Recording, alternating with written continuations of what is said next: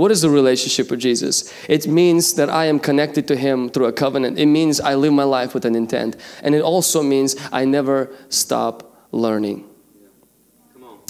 God doesn't want you to go through life. God wants you to grow through life. And God does not want you to become a scholar. He wants you to remain a student.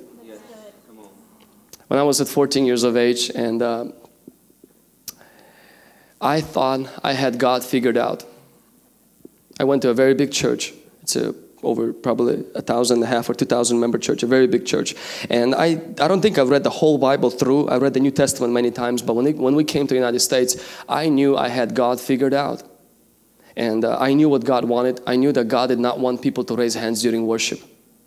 Because that's how we grew up, and is that during worship, well, there was no worship, just singing hymns. And you were not allowed to raise your hands. Clapping was not allowed in the church. So I knew this is what God is. God doesn't do clapping. And the hopping, I mean, this is complete hedonism and paganism. This is wrong. And when you have drums, I mean, this is the next thing to like witchcraft. And like, this is clubbing. And when you have lights, this is really bad. And women do not, if women wear earrings, I mean, it's bad. And when you wear a tie, it's an arrow pointing straight to hell. And I knew I had God figured out. When we come, and some of you don't know what I'm talking about because you did not grow up like that, and praise God for you.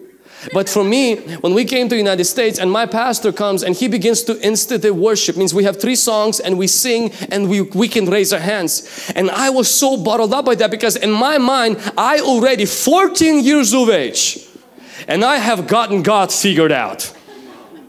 I was able to fit an ocean into a cup.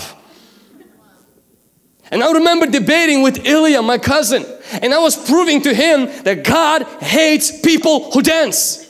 I didn't have a scripture for it, but I knew it.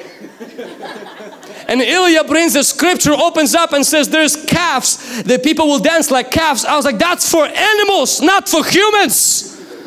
And I remember fighting where the Bible says, clap clap your hands, all you people, shout to God with the voice of triumph. And I'm like, no, it's wrong. And I'm listening to myself, I am saying no to the Bible, and I say the Bible is wrong. Because my problem is that I became a scholar at 14 years of age. I've gotten God figured out. Some of you were scholars until you came to our church. You knew how the service is supposed to be done. And you knew how people are supposed to be delivered. You've never seen one, but you knew how they're supposed to be delivered. You knew what the church is supposed to be like and what's not supposed to be like until the first prayer line. You're like, what is that? Ah, you became a scholar. And Jesus says, if you want to grow in me, you'll never graduate from student. You're always a student. You're anointed, worldwide ministry, people are falling under the power of God, remain a student. Why? Because the moment you stop being a student, you become a critic. Every movement in Christianity that stopped being a student and became a scholar became the movement that picked up the stone that says, we know how God's supposed to do, and that is not God.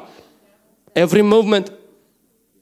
And we are personally in danger of that because right now we are used to what we see here, and Jesus says never stop learning.